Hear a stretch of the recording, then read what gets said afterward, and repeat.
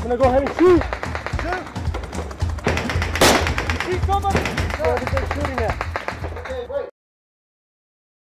Fire season in northern Nevada starts in early summer, so Bravo Company, 1st of the 189th General Support Aviation Battalion, practice wildland fire training during their April drill. Preparing for fire season is an annual domestic operations requirement for the 189th. After conducting pre-flight checks to the 2,000-gallon water buckets attached to their CH-47 Chinook helicopters, they flew to Stampede Reservoir near Truckee, California.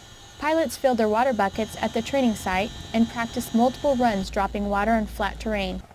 Afterwards, they trained on rolling terrain and executed high-altitude spot drops. We start out with training our piloting commands first, and it's what we call refresher training, and getting them up to speed, and then we'll go into our pilots and our more junior pilots after that. The 189th primarily works with the Nevada Division of Forestry, but will occasionally assist firefighting efforts in neighboring states.